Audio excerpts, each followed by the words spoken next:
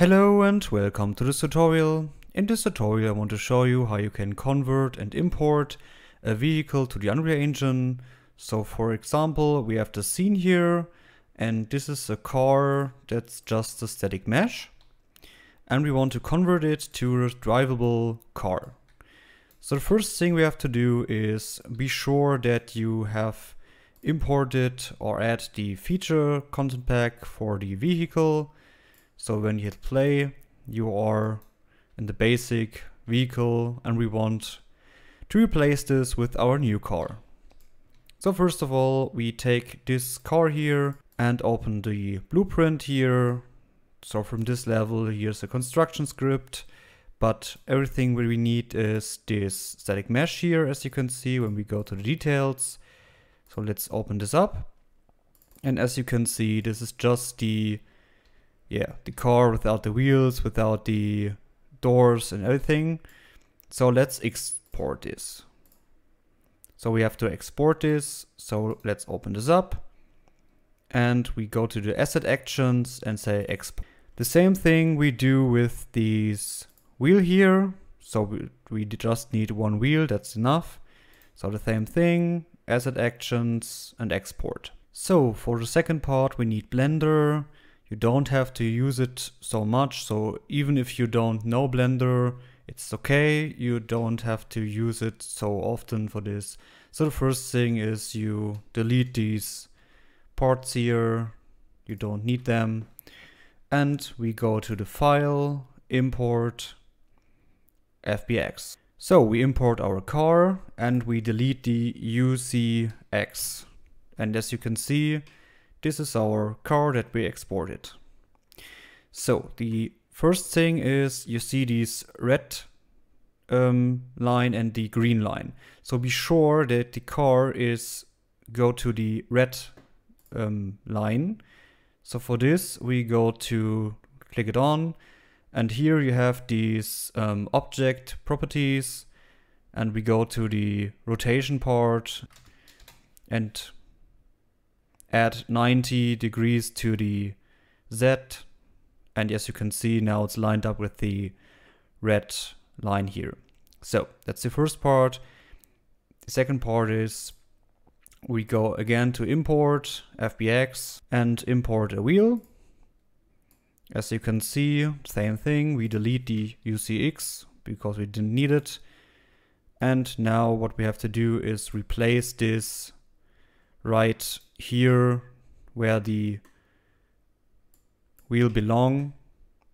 Of course you have to rotate it -90 as you can see, and then you just place it at the right place. So I skipped the copy process. As you can see, every wheel is on place. So the next thing we need is a plugin. I put the link in the description. You go to edit, preferences, and then you go to the add-ons and then you hit install. Just search for the zip file and just hit OK. And then you should get the Unreal Engine generic, as you can see, and you just hit it. And then you should find it under here. So here's the items, tools, and here's the Unreal Engine vehicle plugin. So it's pretty cool. So the only part you have to do is you hit the vehicle base. So you hit this one. So this is the vehicle base. This is the front wheel. So front right. You hit this here. Back right. Front left. Go hit this one here. And behind left. Great. Then you go to set unit scale, upscale object, it will be much bigger, and then you say rig vehicle. So it should look like that. And as you can see, he is now converted it, add the bones and everything.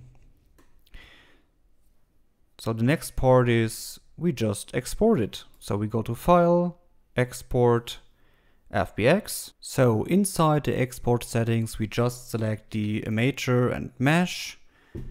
Then we the forward will be the X forward, Z is up, apply units and use transform, the geometry is face, and the rest you can keep. And then you just export it. We go back to our Unreal Engine here, and then we just say import to game. We select our FBX that we exported, check the skeleton mesh, import the mesh, leave the skeleton to none, and the rest is be the same.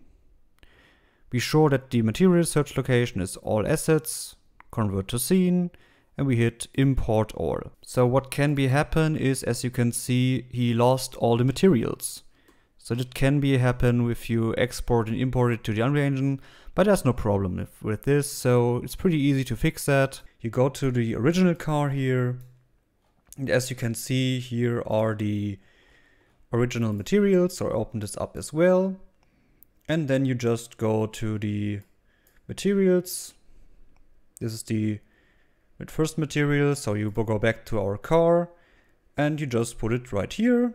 And you do this with every material. So I skipped this process, so as you can see now the material is fixed. So the next part is we have to fix the physics asset. So open this up. As you can see, the physics is not very well. So let's delete everything here. And then we go to the options, show all bones, and we start with the root. So this will be the, I put it to multi-convex. And when you add it, it looks pretty good. Then we select every reel here, take the sphere and add.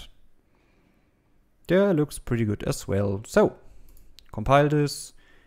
We have fixed this as well. So we have a skeleton, we have the physics, and we have the skeleton mesh. So the next thing we need is an animation blueprint. So we go to right click animation, animation blueprint.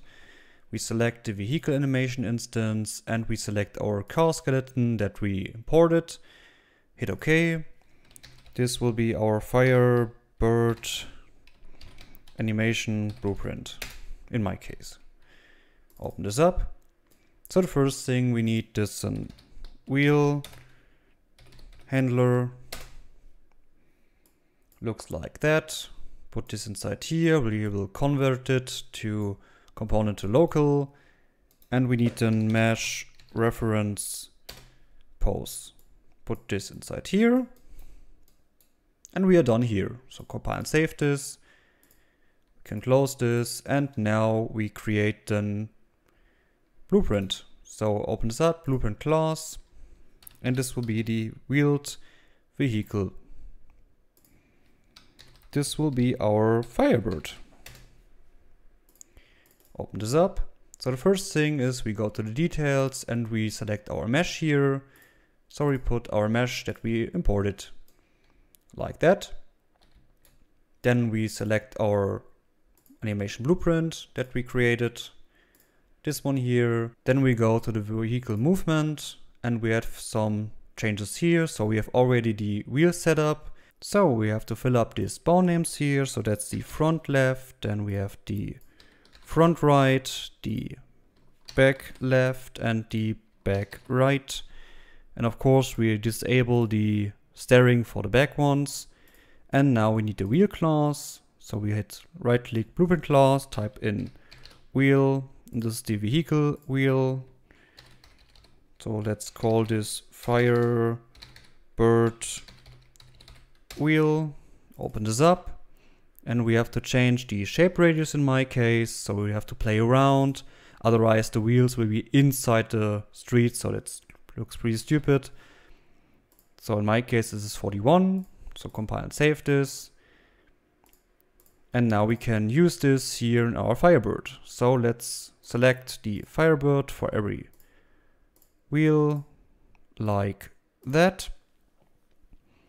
So and the last part is we add up a spring arm like that. Put this up to here. And of course we need the camera. And put this as well up here. Select the spring arm and hit the use pawn control rotation. Like that. So let's place this up here. Great.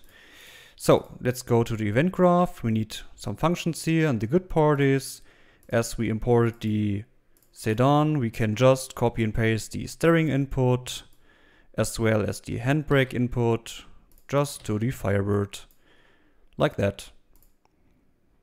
So, and the last part we need is, we say turn the axis event, go from the axis value and say add control jaw input. Great. Compile and save this. And the last part we have to do, we go to the settings, project settings, maps and modes, and the default pawn class will be our Firebird. So I add up a few more things. So as you can see, I add up the right door, left door, and the steering wheel. That's our static meshes, just to make it more realistic. And when we now hit play, looks pretty good. Can turn around and yeah, works pretty good. Can use the steering. Great. So I hope you enjoyed the tutorial. If you have any questions, please let me know, and yeah, goodbye.